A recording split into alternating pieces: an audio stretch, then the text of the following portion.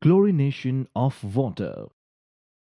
Chlorination systems are a very useful and a practical way to handle a wide variety of water quality problems.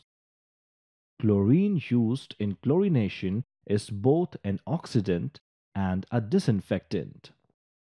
A leading advantage of chlorination is that it has proven effective against bacteria and viruses.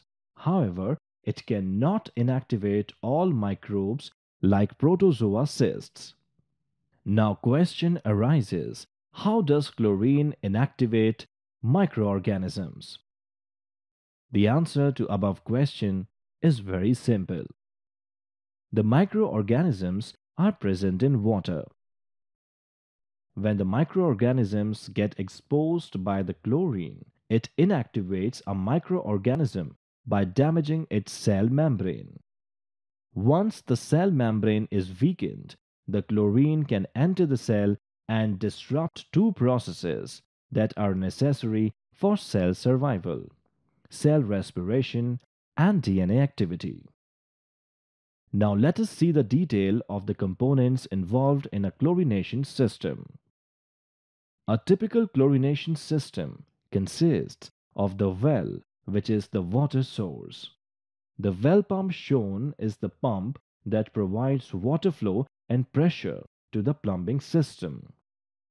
The sample port shown is a hose bib or other valve that is installed to test the water quality. It is important to have a sample port prior to any water treatment equipment to test the untreated water at this point.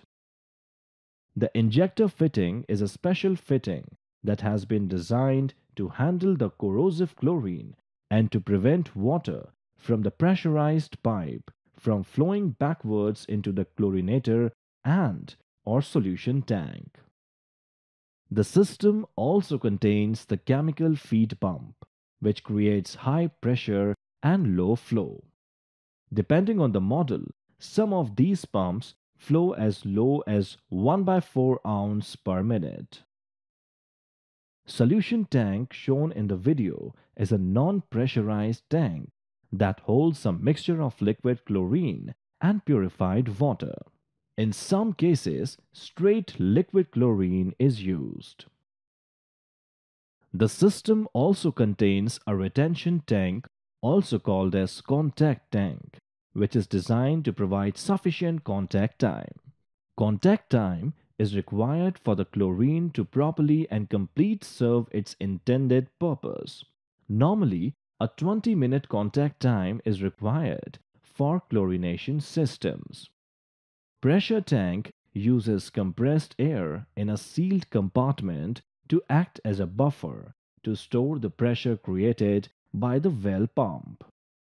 Based upon the pressure being sensed, pressure switch turns on or off the well pump.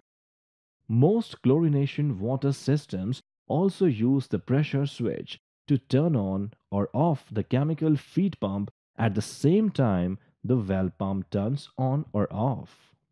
To remove the excess chlorine and a wide variety of organics from the water supply, dechlorination filter is also present in the system. The model shown also includes an automatic backwashing controller. If iron or manganese is present in the well water, it is very important to install a backwashing dechlorination filter. After the chlorination is performed, water leaves from the point called as water out. The water becomes ready for either further treatment by a softener or other device and or distribution into the building's plumbing system from where it is used for further use.